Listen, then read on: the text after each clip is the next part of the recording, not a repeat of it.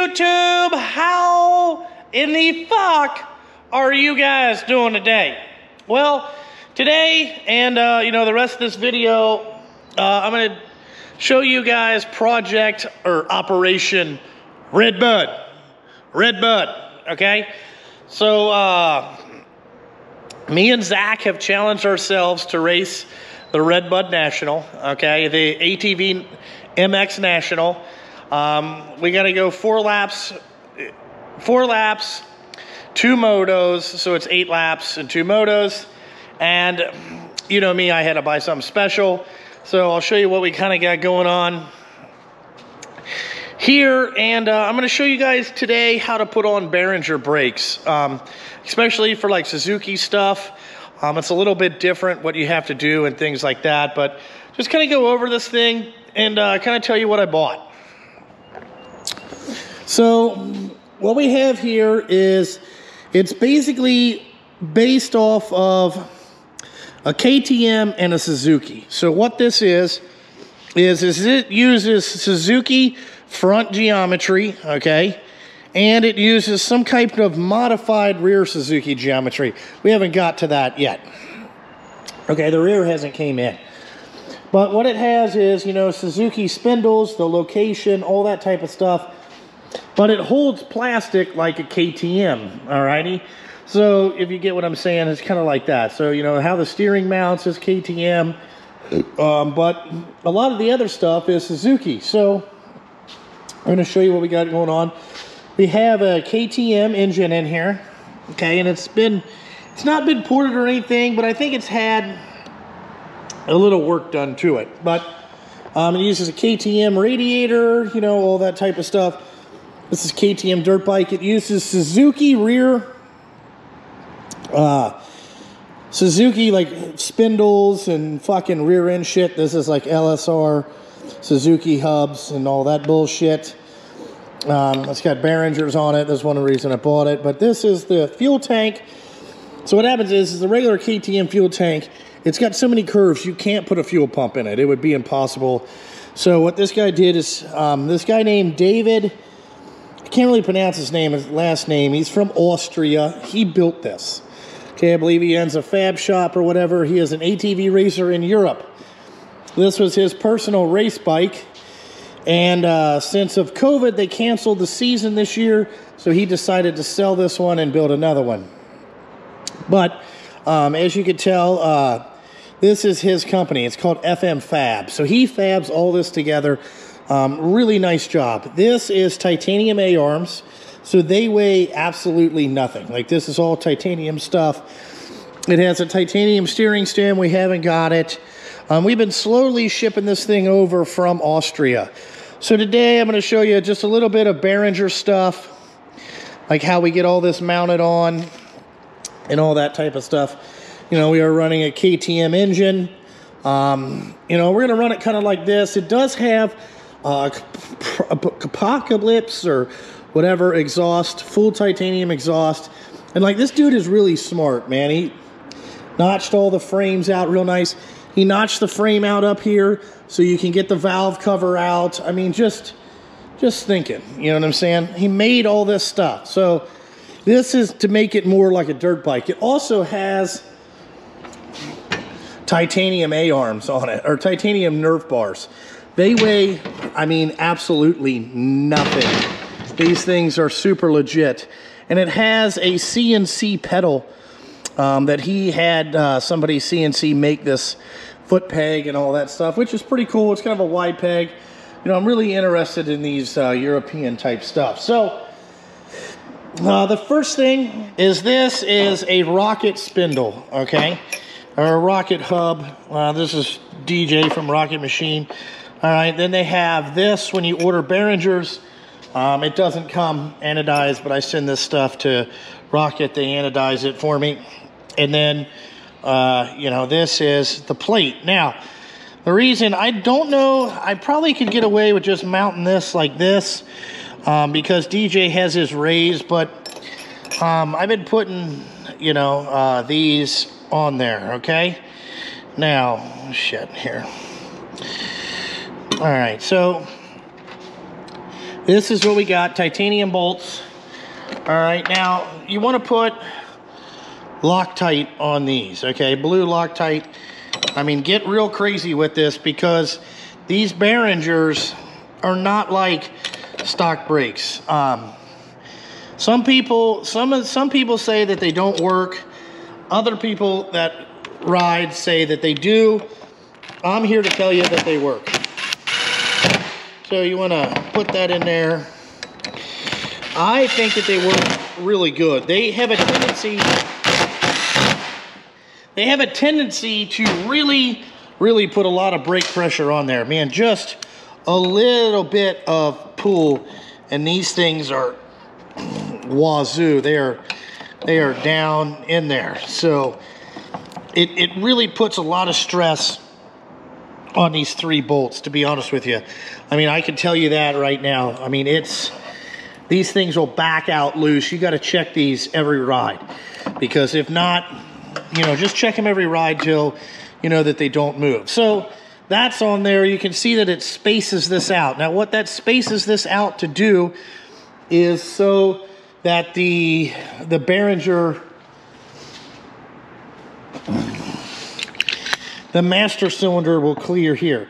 Without that distance, we can't get this to clear. This would rub, okay, if we don't put this on there. So that's why I do that. This has anodized blue Behringer brakes, which I think look pretty fucking cool. So, you know, whatever. Okay, YouTube, we're over here at the spindles. Okay, now what Behringer gives you, this is just for the Suzuki ones, okay? So what this is these are these little inserts, okay? And these inserts measure, shit, it's like a weird size. Like, you know, like they don't make very many drill bits like this. So it's 9.85 millimeters, okay? If you could see, that's what this whole size is to here. And we want these to be pretty good. So what I have is I have a 9.8 millimeter drill, which is like 300 and something. I think it's like what is this? Just 376, give or take. So what you want to do is drill this out. Hold on.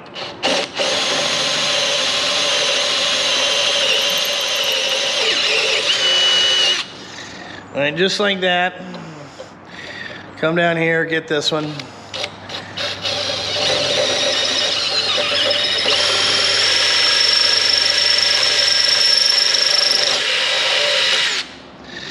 Okay.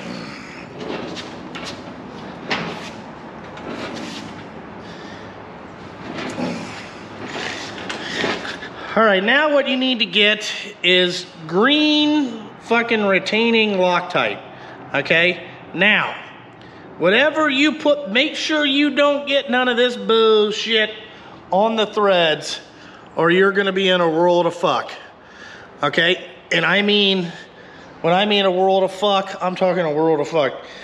You'll have to wire EDM the fucking shit out. This retaining compound is a retaining compound, okay, like for this Loctite. So you want to put it in there just like this to where the whatever is on the smooth side is on the back. What I like to do is give her a little love tap.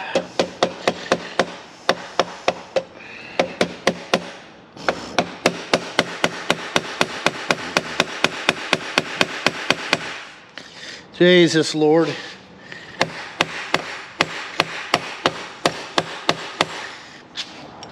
Always one got to be a bitch. There we go. Just had a little burr on it. See how tight that is? Now, you know that this will never back off there. Okay? So now that we got that on there, we can kind of wait. What we want to do next is bolt up our hub. Okay, again, I love these rawhide hammers. Okay? See, now look at this. This side, we're fucking tight again. So let's go ahead and see if we can pull that off. See, we got that on there.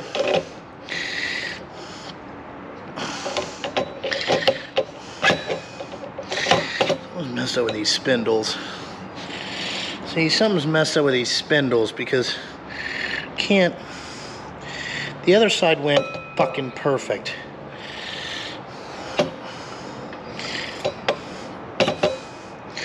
So let me see what we got going on here.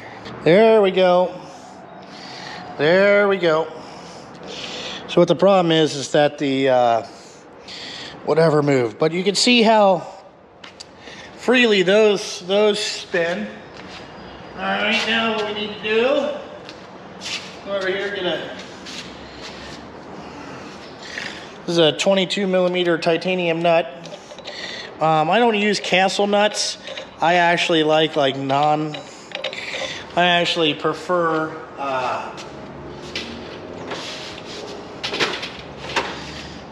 I like nylocks, or nylon lock stuff. So let's go ahead and put that on there.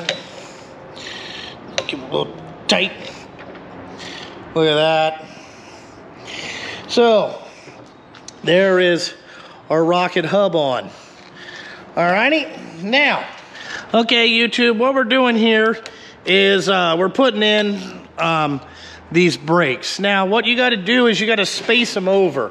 So when you get the Behringer brake system, you're going to get a baggie that looks like this with a bunch of fucking washers in it. Alrighty, and then what you got to do is, come up with some washer spacing that moves the caliper over to the inside, so you clear the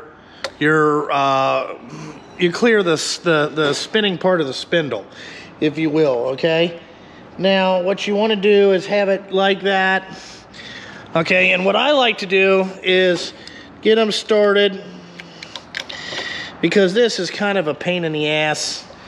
It's going to take a lot of shit, and you want to Loctite this stuff in. All right. So what I like to do is just get it going, so it's locked. It's ready to go, and then get it tight in there, and then make sure your shit spins really nice. Now, another thing with Behringers, for some reason, this is both the same size. Now, these guys will send it to you with this reversed for some reason. I don't understand why they do that, but you always want the line at the bottom, the bleeder at the top. I mean, it's kind of enough fucking said. Alrighty, like I said, again, Blue Loctite is your friend. I have had really good luck with these. I know that.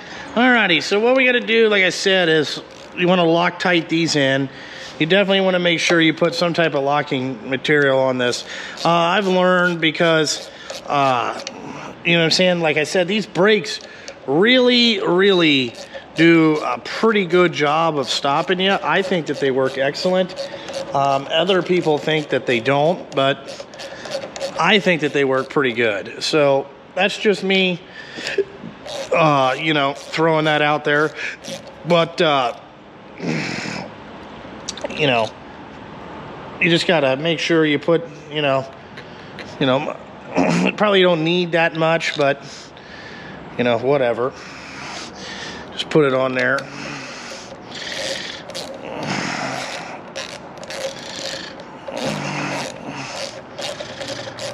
Screw this down. All right, because what we're trying to do is space this out. See how this still kind of spins really good? Now, these Behringers are floating rotors. Okay, so you can change the rotors, whatever, or change the whole thing. It doesn't really matter, God damn. So that's that. So, I mean, this is about as far as we can go on it today, because we don't have whatever. But the next time, I'll show you guys how to bleed these things to get them really good. You know, like, I like to make sure that we got it really good. Jesus Christ. As you can tell, the phone rings all fucking goddamn day. Alrighty there, YouTube. We're back. We made a little bit more progress. Sorry I haven't been filming. I've been kind of busy. Plus, goddamn employees been in and out of here. So, you know how that goes. But anyway, we got our Behringer brakes on. I put a different master cylinder on it because it had a 14, and plus the lever was all scratched up. I did not like that. Alrighty, I had to call Precision and get a modified steering clamp, or to run their steering stabilizer, which I recommend. You got to have one of these. So what I had to do is get one for a Suzuki, and I had to modify it a little bit. You know what I'm saying? If you can see up in here, I had to cut it out a little bit, and also we kind of milled this down a little bit to get it something better. So we got that. Our A-arms are on. We're waiting for whatever to come back, but you can see we got brakes. I mean, these things are the shit. I put a new Brembo master cylinder on it just because, and I like arc levers, so I got a skinny metal lever. I don't know, I like the feel of them. Got all that out. We did put a full Recluse clutch in it, so it's the automatic clutch, okay? And what I did over here, okay, on this full automatic clutch, so the EP plate, that's the plate that grows. If you want that to be more aggressive for like motocross, so when you come into the corner, you can, you know, rev it up a little bit before it goes out. It's kind of like, you know, just brep, brep, brep. It'll kind of go like that. So I have it set up to hit a little bit harder. So I put all the stiffer springs in it. That seems to be all right. I did get my Akapovich exhaust. I have no clue what this is for, but it's for a, you know, so we got that in there. You can see I'm going to put a Tusk radiator fan. I bought a universal Tusk radiator fan, just trying to keep this thing as cool as humanly possible, if you get what I'm saying. So I got to figure out, I'm going to pop this stuff off, pull this off, stick that through there, do that. You know what I'm saying? Got my spindles, all that stuff. Got the rear end all done. I did find this Lone Star stuff not on back order, so I got that. I probably need to get a P or PRP one maybe later. I'm going to try out this Behringer rear brake master cylinder setup here. One thing I do need to do is I need to get a longer tip. So I'm going to take this apart, you know, after we get it running in a couple days. I'm waiting on a rear brake line because I wanted to get one that's, you know, see how this is like, it's turned the wrong way. It's fucking stupid. So I want to get a rear brake line. And then we'll put the seat on it, and then, you know, maybe see if we can go out and ride it. But this is Operation Redbud. This is what we got done. This thing is pretty awesome. You can see this is all the electronics. I put a different battery in it. I mean, this thing turns over. We got our map switch. So what you do is you hit map, and then it'll tell you 1 or 2. Hit traction control. You know what I'm saying? I'm interested to see if that works. Our titanium steering stem is in. That's all pretty sweet, you know. We got everything so we can turn the bars. We're waiting on some new ball joints, or tie rod ends, just because I did not like how these were, you know, how they're all like chewed up. I got some new ones, so we'll go from there. Got that. We are running our blood racing lubricants. I like this VP Stay Frosty over the water wetter. It seems to be cooler, run cooler, just a little bit. But see, I got my water hoses in there. We got all that stuff. If anybody could tell me what this FI light is for on the goddamn KTMs, I would love to know. So right now, all I gotta do is fix the throttle body. That's over here. I got to fix this throttle body. I got a new throttle cable because I didn't like it. And the choke was broken, so I got a new one of those. So that's coming in the mail today. Then we're waiting for our shocks to get back from Impact Solutions. And we bought a bunch of covers from, what is that? Nihilo Concepts. So I got an ignition cover I bought a clutch cover. So we'll take this recluse off. I have a Boysen water pump, but that's on back order coming. We got some other stuff just to try to jazz this thing up. But I'm hoping, you know, it works pretty good. I'm going to start there with the oil about halfway, see how that goes. I'm going to run it, see what happens. I need to get it running to know if the oil pump works. It seems like it does. But this should be pretty awesome to ride. I tell you, the front is wide as shit, so we need to get on there. I'm used to the Quad-Tech seat, so that's not a problem. I'm interested to see how this KTM dirt bike engine runs, but we'll see. I'll come back and check into you guys a little bit later. I am going to put this Tuss fan on there and see if I can get that to work. That's really it. I mean, that's really all I got going on for right now. Alrighty there, YouTube. This is kind of finishing up the gas quad, or Operation Red Bud. So just to let you guys know that me and Zach took this to Chili Town. You will see a vlog about that. We got this thing great. What you will notice is I got some OMF wheels on here. I bought these from a guy over in England. I think his name was like David Neutral. Bought them over in New England, or in England. So, you know, I'm buying shit all over the place. We got our shocks back from Impact Solutions. And, you know, we're just trying to figure out you know, what we got going on, but we need to adjust the shocks. I need to talk to him to see her out. They kind of bottom out real quick, but what we did do is the Recluse clutch works awesome. The Behringer brakes works awesome. I did call Rocket Machine DJ to make me a longer one of these because I can't get my brake in there, or my foot in there, and I need to come up with another shifter. That's on the agenda right there. Now I've got the chain on it, everything. Rode this quad. It's really, really, really powerful. There is nothing like a KTM engine, man. I see why a lot of people like these style engines. They work really, really well. They're really aggressive. They pull amazing. We need to get it dyno tuned and all that stuff. But like I said, the suspension is really soft, so we got to fix that. That's what I told the guy Casey over at Impact Solutions is, hey, make it really soft, and he did that. I think we need to adjust the spring rates a little bit to get the front end down a little bit better, but that's just my opinion, but we'll see. But other than that, this thing rode awesome. I love it. I can't wait to ride it again.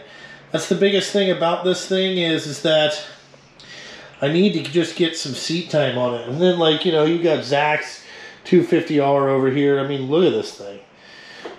You know, it is what it is. But that was the weekend, you know, whatever. I got to get my set of graphics made for it and stuff like that, so we're good, but we'll get this thing out later this week and get her all polished back up and all that shit, and then we should be, you know, good to go. But just wanted to show it to you guys finished. We are going to put a different front bumper on it. I like the factory 43 bumpers, but other than that, we got everything on there. It stayed together. Let's see how much, you know, like we had coolant. See how much coolant we lost. Ooh, we lost a lot of coolant. So we need to fill that back up, or we finally ran it long enough to get the air bubbles out of it. But I have a feeling we got, this radiator's kind of weak. I need to find another radiator for it, because I have a feeling we must be leaking somewhere when we run under pressure. So have to top the radiator off. Well, guys, that's Operation Redbud. We do have the, whatever you want to call that. We've went out, we've made some test motos on it.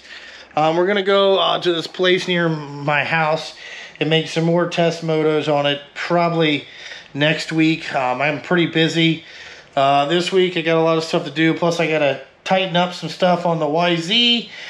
We need to get the oil changed in this and get it all cleaned up and ready to go.